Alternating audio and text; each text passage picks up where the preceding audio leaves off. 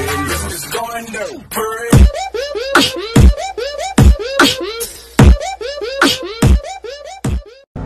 Hi everybody, it's Mickey with All Saints Cigars. Thank you for the opportunity. I'm told that I can tell you three things that make us unique. One is I was in the business for 20 years, helped build a couple brands, and finally now I have my own cigars, so I'm all in. So there's no plan B, so it better work. The other thing, all our cigars are made in the Tavacusa factory in Esteli, which is Rocky Patel's small boutique factory, and it's a really great place to work out of. We get to do what we want to do. We have a lot of guidance. I call it like bowling with your kids. You know, you take your kid bowling, they put the rails up so the ball doesn't go in the gutter. That's kind of how we bring everything together, working on the blending and the process and acquiring tobacco. For our number three is that we're all in with helping out with the retailers and moving it.